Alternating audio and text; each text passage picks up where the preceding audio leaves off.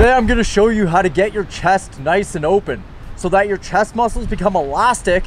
You're able to grasp out wide and really have control of that motion. So what's happening here is that from computer posture, phone, pressing motions, bench press, push-ups, most people have a caved in type of chest. Now it's not completely caved in, but it's tight here and it makes it hard to grasp out here.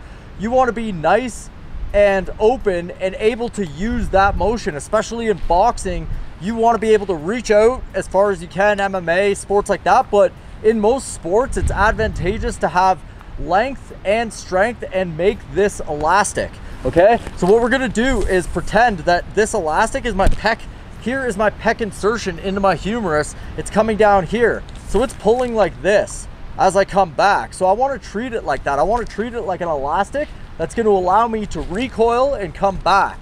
I want to work that recoil. So with a pair of 3-pound dumbbells, I go up to 10 at max. So 3s today. What I'm going to do is bend into a hip hinge, kind of like a deadlift, okay? And what I'm going to do is have my thumb up as I come up and really feel the stretch into my pec and then allow that to recoil down. Okay, this looks kind of like a golf swing, but it's made to increase the elasticity and give it some stimulus to become elastic again, make pecs elastic again, okay? So basically, I'm gonna turn like this. The other arm comes with. This is opening up. Recoil helps me go in the other direction, okay?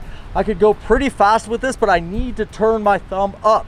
I can also add in turning my heels, and as always, keep the outside edge of your foot around the 4th and 5th metatarsal so it looks just like this, okay? And I could do it in a more upright position, just like this. It looks like that. Okay, this would be the more advanced version, but to start out, all you want to do is at least add these to your in between bench press with really light weight, so you can get that, feel what it's like and have your nervous system understand that these need to be elastic and you need to be able to grasp in real life. Okay, we don't want to be tight, we want to be nice and open and loose. And again, in boxing you can see that that's advantageous. I could keep going because I'm using the elasticity of this part of my pec to help me out. Okay, give that a shot, let me know how it goes.